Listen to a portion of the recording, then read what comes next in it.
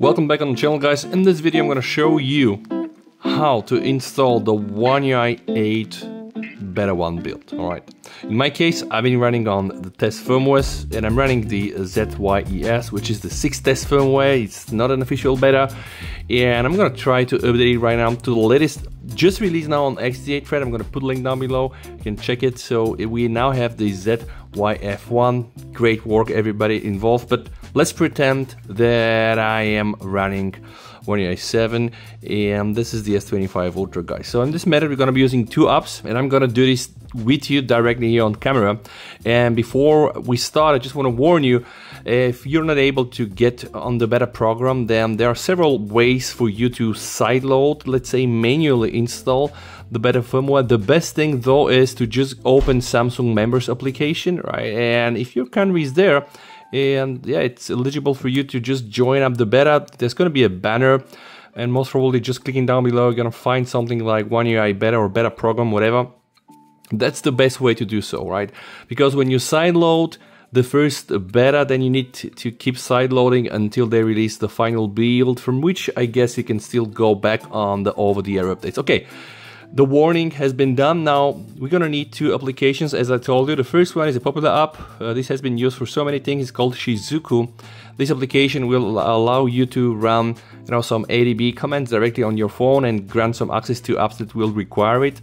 So guys, I'm gonna show you how to set up Shizuku on your phone, because this requires something to be done, and I'm gonna do this fairly easily. First thing is we need to go inside developers option.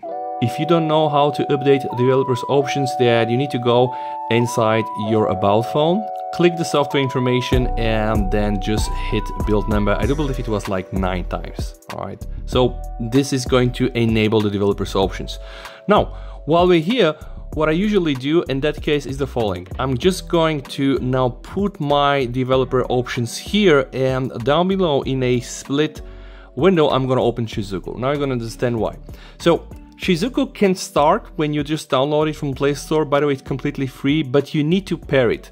Usually the way I do this is I connect my phone directly to my PC, and of course then I do have USB debugging enabled. This is this thing here, which allows me to only run like one simple command from my PC via ADB and activate it. But now in this video I'm just gonna do this directly on the phone, because there is also the other option to use the so-called wireless debugging, which we can use to pair Shizuku with the phone. So what I'm going to do, I'm going to activate the wireless debugging. All right, and now guys, I'm going to hit here the pairing. Okay, so the pairing process needs you to interact with a notification, which is completely fine, because you're going to find out why.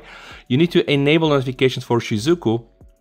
Once you do so, something's going to appear here. It's going to be called searching for pairing service. All right, now when you click this, you can see now my Shizuku app is searching. So what I need to do right now, after of course wireless debugging is enabled, and after Shizuku is now searching for pairing, just click on the wireless debugging, and then there's going to be something called pair device with pairing code. All right, and this is important because now I can see the code, and the code is 150151, and I'm gonna get this notification here, and I have to enter the code 150151, and if the code is correct, then you can start the Shizuku service right now. So you might as well also don't want to do the whole split screen, but it's good and it's easy for me. And right now we can see that still Shizuku is not running, so I need to press start, and it will actually execute the ADB command, and this thing is gonna close after 3 seconds. If not, you can close it. But now Shizuku is running, which gets me to the next point. This is the second application that we need to use, and that one is a paid one, but okay, it was like €1, €2, something like this. It's called the Root Activity Launcher, and we need this for a purpose. This is developed by Zahari Wonder, so I bought this. Please buy this. It's very cheap and very useful. So press install.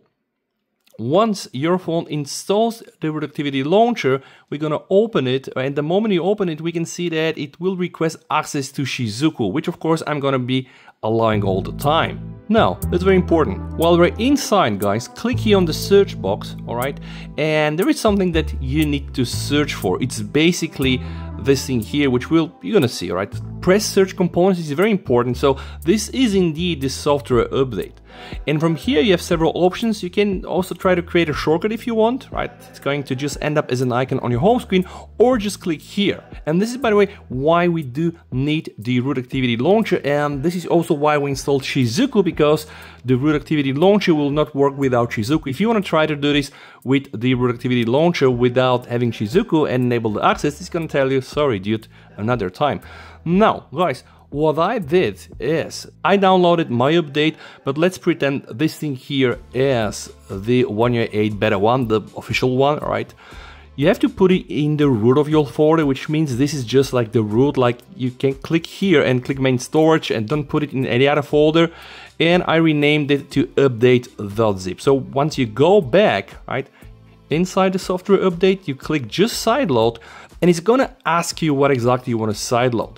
So right now, in my case, the root folder is actually storage emulator 0 update zip, as this is the third option. So I'm gonna click OK, and because that's exciting, it's Android 16, and yeah, we have seamless updates. You're gonna see what happens right now.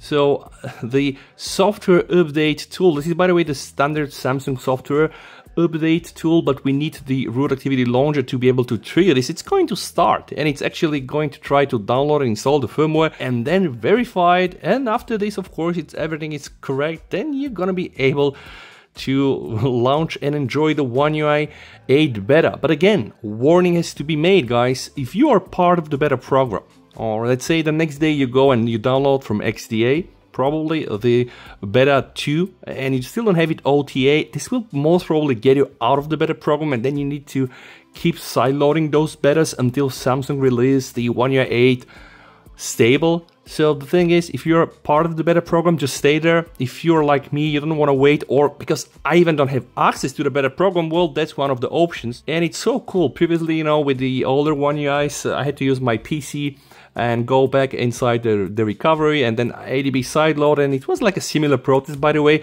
But this thing here is just so good because you can do this straight from your phone. No PC needed. You just need the Shizuku and also the root activity launcher. Please buy that. And in the meantime, guys, I am installing the ZYF1. Again, this was released by the XDA guys. Crazy good work, and I really hope that Samsung fixed some things. But nevertheless, I'm also waiting for the Samsung One UI Beta 2 official. Hopefully the device is going to be certified and my Google Wallet is going to be working, because it worked for I think one day and then it stopped. For some people it does work. Anyway, the thing is, the ZYES is still buggy.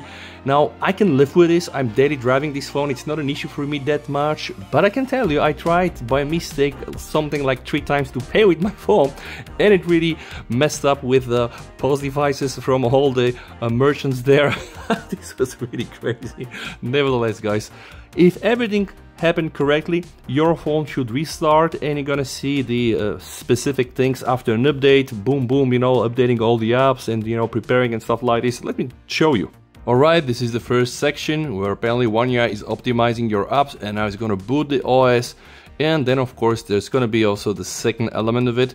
Now again, I need to make the warning one more time, guys. I'm running on these test firmwares, and yeah, they're buggy, alright? Let's put it like this. I mean, they're not really suited for a regular user. If you just want to use your phone without any hassles, don't go there, right? This is just for the enthusiasts. But the thing is, yeah, this is the exact same method that you can use to install the One UI 8 beta ROMs. And the thing is, being a beta, of course, it's going to still be buggy, right? So now the second element, how do we know? Oh, jeez, I hope my phone is going to respond. How do we know that we performed the update? It's a bit laggy.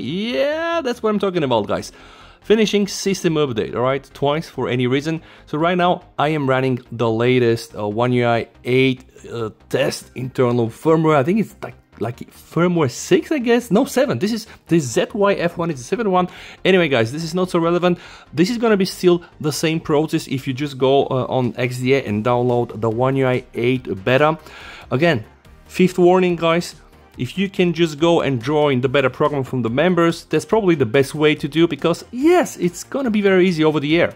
This is beta software, alright, and I'm just referring to the official beta programs. The internal test firmwares are, yeah, they're not official, they're still in testing, they have more bugs, so yeah, you see what I mean. The thing is, if you don't want to get into any hassle, don't do this, but if you're not part of the beta program, or let's say your country like mine is not part of the Samsung members beta program registration, then you don't really have a lot of options. You just either have to wait for the stable One UI 8 when they push it, or yeah, you can go and download this.